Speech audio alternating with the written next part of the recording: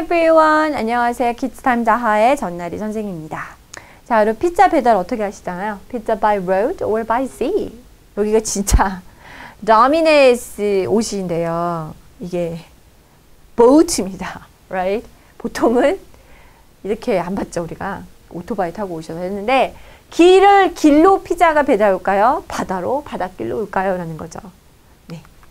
Who doesn't love eating a hot slice of pizza?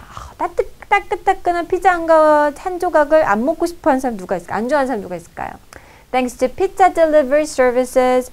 자, 피자는 배달 서비스가 참 좋죠. 이 덕택에 just one phone call brings your favorite pizza pie straight to your door. 그래서 전화 한 통하면 정말 내가 좋아하는 피자가 바로 우리 집 앞으로 배달이 되죠. But what if you were in the middle of a lake? 근데 여러분이 만약에 호숫가에 중간에 있어요. 그때 배달해 공원 같은 데서 요즘 우리나라는 좀 배달도 하고 그러지만 or your house was only reachable by river. 혹은 우리 집을 가야 되는데 배를 타고만 가야 되는 그런 곳에 살아요. 어떡하시겠어요? That's no problem for Domino's Pizza. 그런데요, 도미노 피자를 이용하실 거라면 그건 전혀 문제가 안 된다고 하네요. The pizza chain launched a new waterway service to deliver pizzas by canoe in Kent, England. 그렇군요.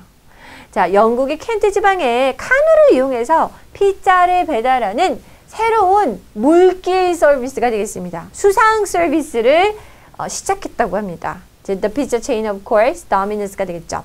Even the pizza boxes have their own buoys so they don't get wet. 우리가 이렇게 부표라고 하죠. 떠 있게끔. 그러니까 혹시 떨어뜨려도 이게 이렇게 떠 있게끔. 이런 걸 피자 박스에 달아놨기 때문에 젖을 염려도 전혀 없다고 하네요. 정말 놀랍네요.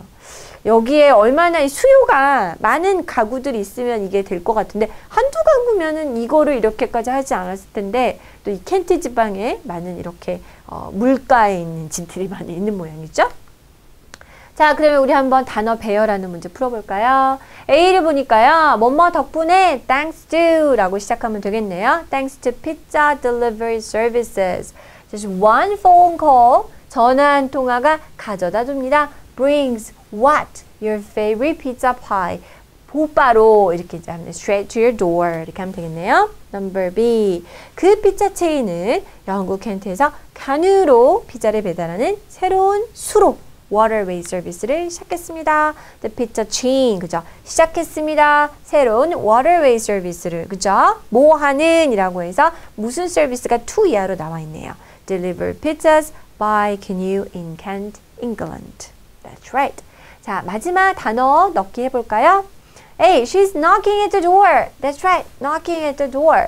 She's knocking right now. Number B. I am eating. 먹는 중이야. 자, 요거 먹다 나오고 슬라이스 나왔으니 당연히 그쵸.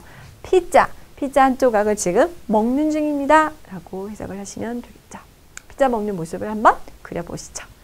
Okay, that is all for today. I'll see you next time. Bye-bye.